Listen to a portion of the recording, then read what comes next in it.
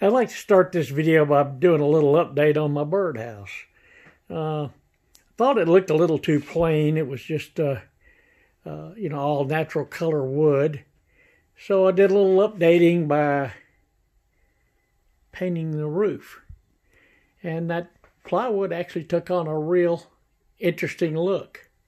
I thought it turned out good, at least as far as I'm concerned. I don't know what y'all think, but anyway, my entry's been updated. Better than ever, I hope. Okay, one more item before we get to the main event. Anybody know what this is? I'll tell you a little about it and see if you can figure it out. I got this many years ago, and it is old.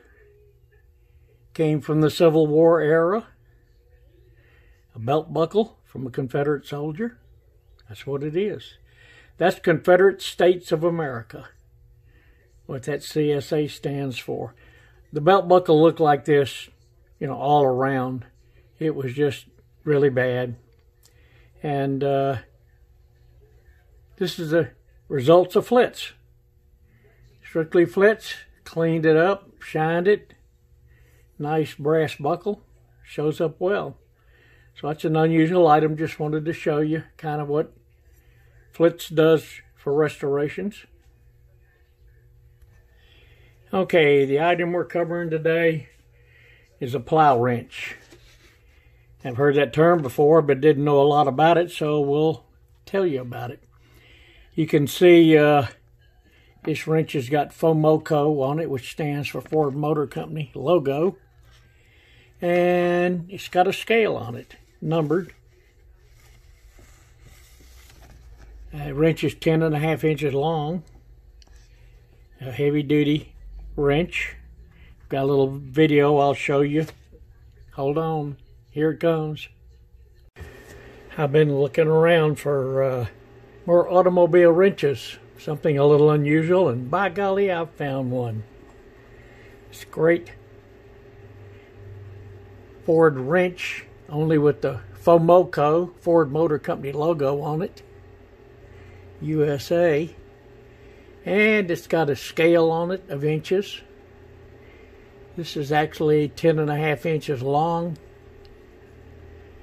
It's a 19mm wrench. And big, heavy duty, solid. Thought it's real interesting with all of this raised lettering on here. This will finish real nice. Got to take some dings out of it. Not too many. Of course, lots of rusted patina. But any wrench this age is going to have that. But you can see why I'm excited about this one. Just something really different than anything I have. And, of course, the first one I've seen with this logo on it. So I'll be putting this one through its paces and bringing it back to you when it's ready. Okay, here's the reveal. Here's that wrench restored. And we made a nice improvement in it, of course. So what we do, scale of it was a little small. My picture came out different. But you can see the wrench, how big and heavy it is. I mentioned 19mm because there was a 19 on the back. But the wrench is not 19mm. It's 11/16 on this end.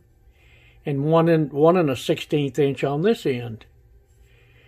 And of course, in addition to cleaning it up, we highlighted the scale, the inch scale. Part number 9N17014. The FOMOCO logo, and of course USA. Now we'll tell you a little about the wrench. This wrench was included in a Ford toolkit for a Ford tractor N-Series. It was furnished with the 1939 through 1952 N-Series tractors. And this is the toolkit.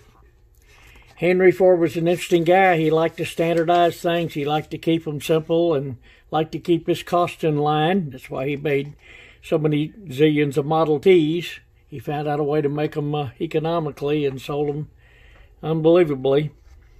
All of these wrenches, other than the Plow wrench, were standard wrenches that were supplied with automobiles and vehicles that Ford sold. This is the only special one that only went with the tractor, in the tractor kit. So all of these in the tractor kit, these were standard out of the parts bin. This is a special item that was made.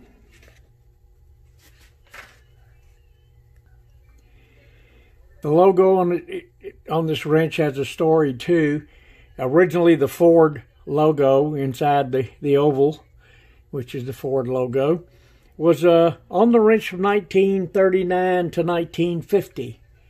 And in 1950, they started using the Fomoco name for Ford Motor Company, and this wrench was changed in 1950.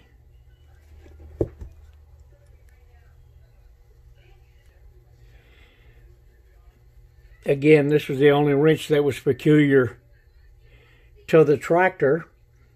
And there's lots of stories out there. As I was doing my research, it said this wrench was used to check the fuel level in the tractor by dipping it in the tank, and you could see how much fuel was in there.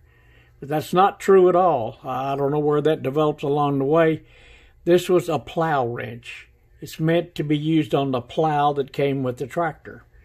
And what the gauge is for was to measure the depth of the furrow you cut with the plow. So this was a wrench that only worked on the plow. And this is a gauge you used by sticking it in the ground to see how deep of a furrow you're getting when you're plowing the earth. And that's the history and the story of the plow wrench. A great looking item. Definitely going to be on my display board. And thanks for letting me share it with you today.